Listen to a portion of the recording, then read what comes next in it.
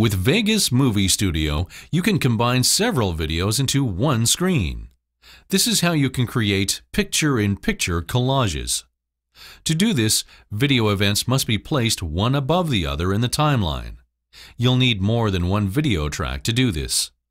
To add additional tracks, choose Insert, Video Track.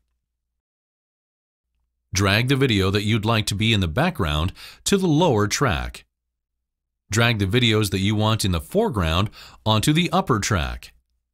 Clip events on the top track, overlay those on the lower track. For now, only the events on the top track are visible. Click the Track Motion button for the top track. This opens the Track Motion window. The position box shows the rotation and position of the track's output, and right now it fills the entire screen. Drag any corner of the position box toward the center of the box. This resizes the box, and you can see in the video preview window that it also resizes the output of this track, and you now have a picture-in-picture. When you have the box the size you want it, drag it to a new position. For example, drag it to the upper left-hand corner of the screen. You can even rotate the position box and add a shadow to it.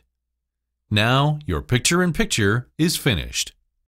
You can shrink the video in any track in the same way and reposition it to show any number of videos next to each other simultaneously.